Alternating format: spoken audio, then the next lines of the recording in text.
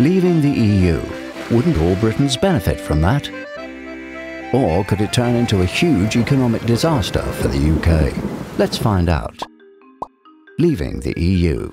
Britons would be independent from all of Brussels' regulations.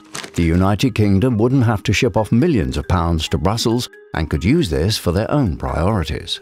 Britons wouldn't have to carry the can for other countries' failures and pay for them. And Britain could set its own trade agreements with the rest of the world. Well, what now sounds like a real heaven could turn into a huge economic disaster for the UK, as shown by a recent study by Bertelsmann Stiftung. But why? Since such Brexit comes with a lot of uncertainties, Bertelsmann Stiftung has developed two main scenarios, a scenario called soft exit and a worst-case scenario. In a soft exit, the UK would keep a status similar to Switzerland and maintain a trade agreement with the EU. Worst case for the UK would be losing all trading privileges that only come with an EU membership. For example, the EU facilitates the trade between its member states so that importing products has become much cheaper.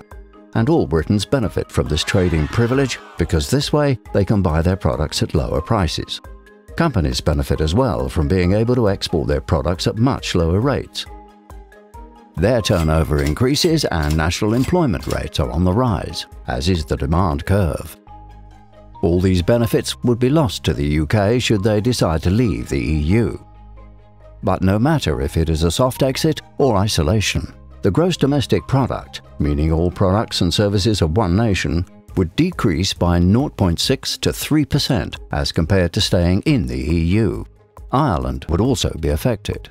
Savings from cancelling annual payments to the EU budget, which currently total around 0.5% of the British GDP, could not compensate for these losses. In conclusion, even under the most favourable conditions, the positive impacts will be exceeded by the long-term economic losses. And when it rains, it pours. The long-term consequences could even get worse. Less trade would mean less competition for the country, leading to fewer innovations. So a Brexit would be a loss to all, especially the British. Despite all challenges that may arise from an EU membership, it pays off. So what is your opinion on this topic? For more information on Brexit, please visit our site and get the complete study.